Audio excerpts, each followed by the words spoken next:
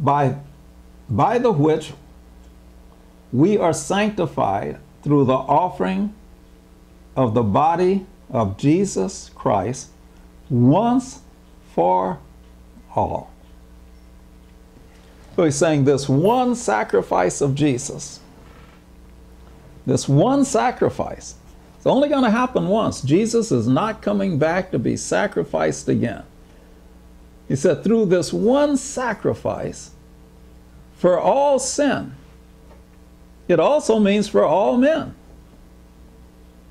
He's done away with the sin problem because Jesus was the perfect sacrifice. There's no need for any other. God gave his very best. The sinless blood of Jesus was sacrificed for all mankind. In verse 11, it says, every priest that standeth daily ministering and offering oftentimes the same sacrifices which can never take away sin. See, those sacrifices of the bulls and the goats, they didn't take away sin. They covered the sin.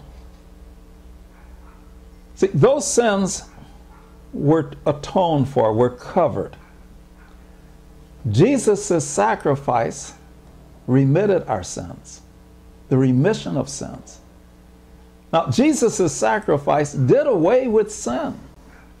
He didn't cover sin. He did away with sin. He took the sin problem upon himself, his whole body.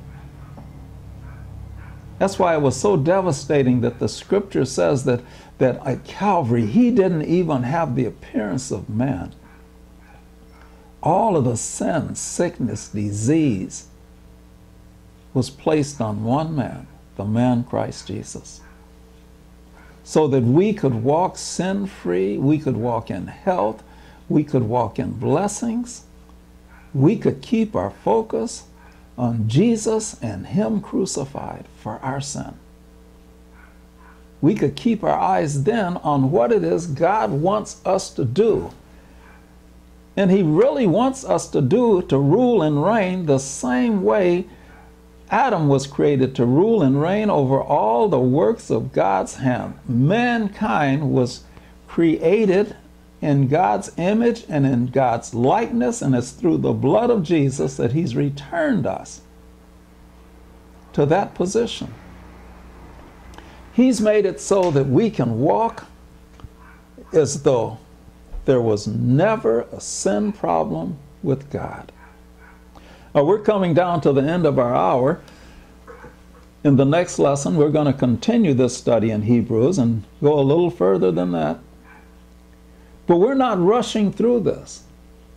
There's one thing we want to get to know, is that Jesus has taken care of the sin problem for mankind.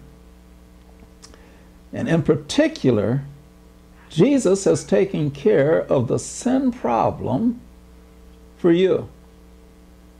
He's taking care of the sin problem for me, and he's taking care of the sin problem for those men that God and women that God and children that God will stand you before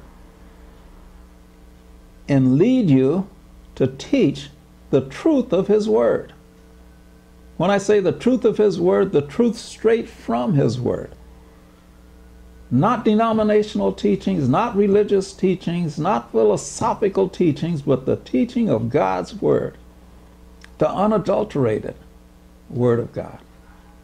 So what we're going to do is we're going to, in this lesson here, we're in Romans chapter 10, verse 13. And that's where verse 12, that's where we'll start up in our next hour. So take a break, come back, and get ready to study in a deeper manner how God has made you righteousness. Right, he has made you righteous. Well, this is Pastor Stewart signing off for now.